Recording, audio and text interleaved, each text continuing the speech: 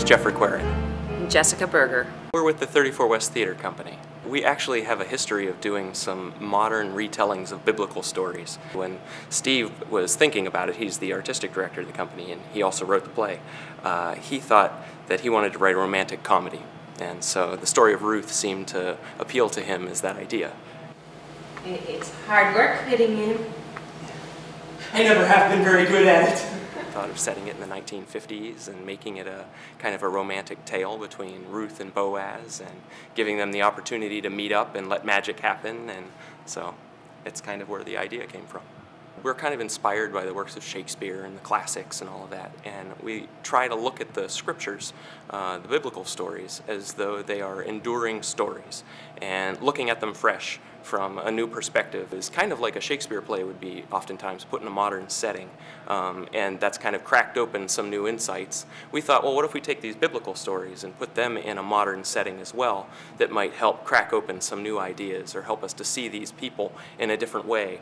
And actually it's been really fun for us as a company when we get to step our feet into these characters' lives and live out some of the circumstances that they find themselves in these stories. It kind of brings them back to life.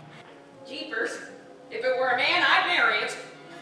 These women, they stepped in when the menfolk were overseas and really filled a place within the U.S. I should be looking for a job and not shopping. And then they came home and suddenly women were displaced from jobs that they had and husbands expected food on the table, and so it was a very, I think, probably tumultuous time as everyone was trying to reassess how they fit together as a family unit and as a community and as a nation, and just women finding new, insightful things about themselves that they had never thought of before and just developing as people. And I think that's what some of the women who come and watch this, they just identify with that because they either experienced it themselves, they saw their mothers go through it, or grandmothers listening to the stories, and they just love Ruth and her perseverance. You're not getting rid of me, never! All of us at the heart want to be loved and to love. So it's a wonderful way to re-look at an age-old story in a new way.